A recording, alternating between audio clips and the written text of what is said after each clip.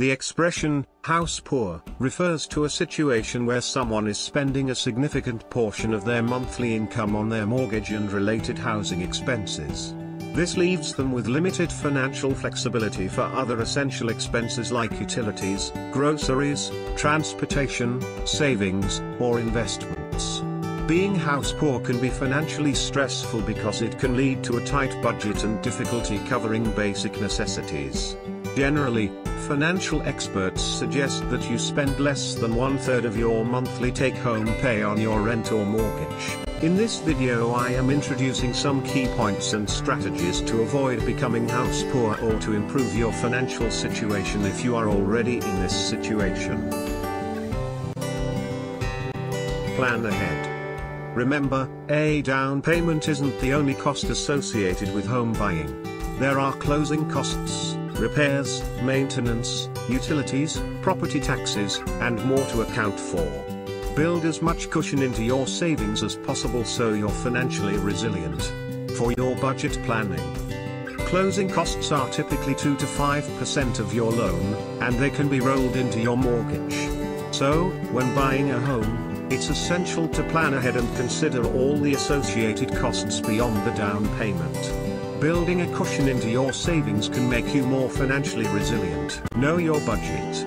Just because you qualify for a higher mortgage loan doesn't mean you have to accept the full amount.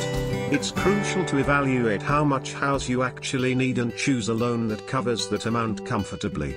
A higher mortgage payment can strain your budget. If you can buy less house or find a home that's better value that still meets your needs, don't feel obligated to accept the full amount, which would just mean a higher mortgage payment. Instead, pay for the house you need, and take out the right loan to cover that amount.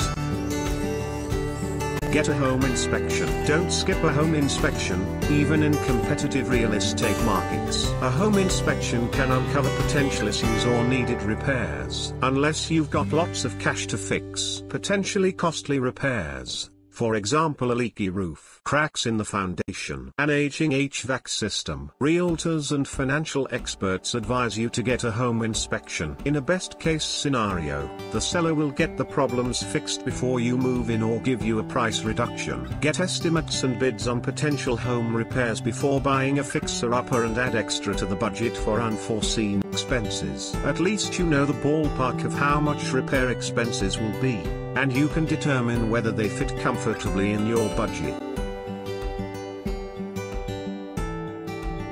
Consider refinancing. If you're already in a situation where you're house poor due to high mortgage payments, consider refinancing your mortgage to secure a lower interest rate. This can reduce your monthly payment and provide more room in your budget for other expenses. Remember that prudent financial planning and careful consideration of your housing costs are essential to avoid becoming house poor. It's crucial to strike a balance between home ownership and maintaining a comfortable financial situation that allows you to cover your essential needs, save, and invest for the future. Now I am taking a moment to thank you for subscribing to my channel.